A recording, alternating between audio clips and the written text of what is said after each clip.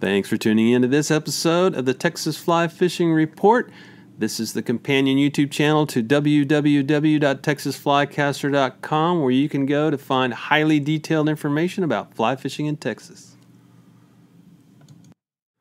Hey everybody, welcome to the audio-only version. This time around, the Thursday Fly Fishing Report for Texas.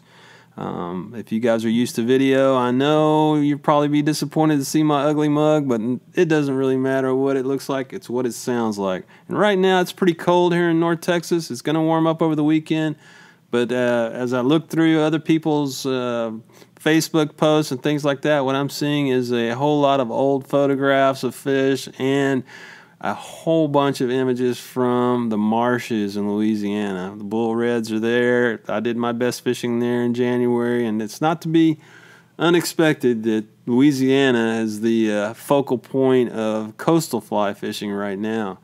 Here in North Texas and throughout much of the state, it's been extremely cold, about 10 degrees colder than average, and that kind of throws us into another mode where, for myself at least, I do a lot of fly tying and cleaning out the fly shop and getting ready for this year, and that's why we're going with audio. It's too cold to be outside, and everything else is in kind of a tizzy.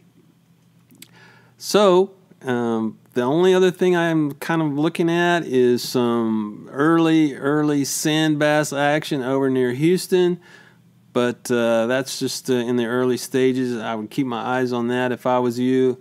Houston is always seems to thaw out and be on the move a lot sooner in freshwater than North Texas, of course, just due to the temperature extremes. Have a great weekend. This is MLK weekend. If I was you, I'd probably stay away from Oklahoma, Broken Bow Beavers Bend. It's going to be insanely crowded on the Martin Luther King Jr. weekend, a 3-day weekend. So this is a great weekend to hunker down, tie some flies, and get ready for the good times.